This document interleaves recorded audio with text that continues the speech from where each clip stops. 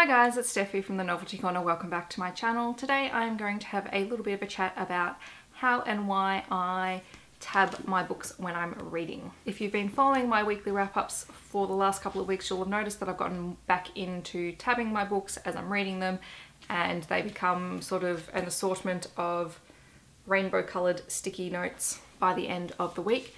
This was a process that I tried a little bit last year. When I first started marking my pages, I focused on quotes that I really liked and I was just using whatever I had handy, and that was okay for a little while last year, and then I sort of stopped doing it because it slowed down my reading style, and I'd forget and I wouldn't have the sticky notes handy and all that sort of thing. I let it go for a couple of months, and then about a month ago I think I saw one of Book Roast's videos on how she uses tabs in her reading, and it really re-inspired me to get back into it. And I've also since then seen some follow-up videos from other people on tabbing their books, and I thought, no, I'm going to get back into it. I'm going to give it a really good shot, and I'm going to be a little bit more deliberate in how I mark my books. First up, I would love to be one of those people who actually writes in the margins of their books. I don't see anything wrong with that, because a book is a part of you, and if you have really strong feelings about it, you should be able to write in the margins, draw in the margins, do whatever you like.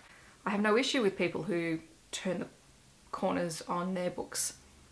Yes, okay, I might be one of them, and I know that people may think that we're heathens for doing that, but at the same time, it's your book, and books should, in my opinion, just my opinion, books should look and feel like they've been loved. So as much as they are a decorative item, I don't care about broken spines, I don't care about turned down pages, I don't care about writing in the margins. You do what you're comfortable doing with your books. Okay, so what I have done is I have now got a collection of these transparent page flags. I got these in the local $2 store. I think they're like $2.50, and you get 2 sets of each colour, so there's stacks of them.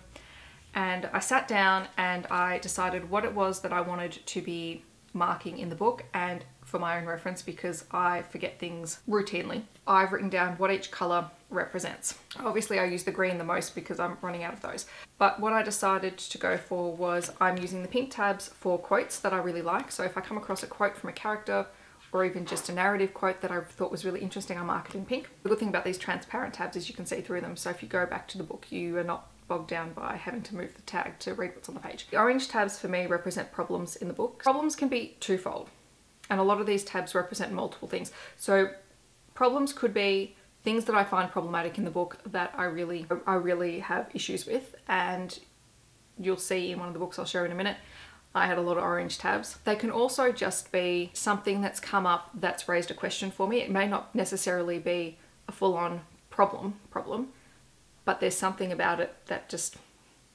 made me want to go and actually check something out first. Then I have my yellow tabs, which are for relationships and for romance. So I mark those out if I think there's going to be something really key. The relationships could be friendships, they could be family relationships, they could just be romantic relationships, but I use the yellow to mark those and to track things as I go through. This is particularly useful, I think, in series if you're trying to track the progression of different relationships. Green for me represents action, so those are the things that are happening in the book that are, you know, really important. So I mark those out if I want to go back and trace those. And the blue tabs represent anything that gives me super strong feelings.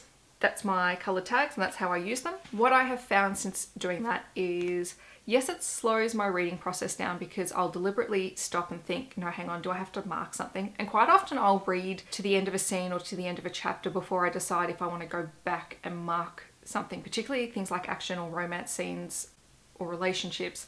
I wait until I finish reading the end of a sequence before I decide, hang on, maybe I need to go back 2 pages and mark that. So it's quite a deliberate choice to do those. The quotes are a little bit more immediate because, I mean, they're quotes that happen in the moment. It's something that I just stop and go, wow, that was really great, or that was really funny and I really want to mark that down. So I do that straight away.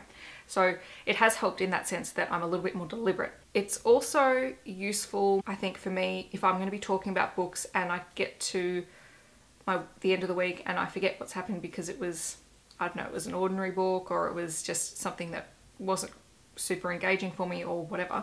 I've got some points of reference to go back and I can pull up key points if I need to discuss it with someone. So it's helped in that way. And as you can see, I sort of go a little bit nuts with my tabbing. Anyway, so that is how and why I tab my books.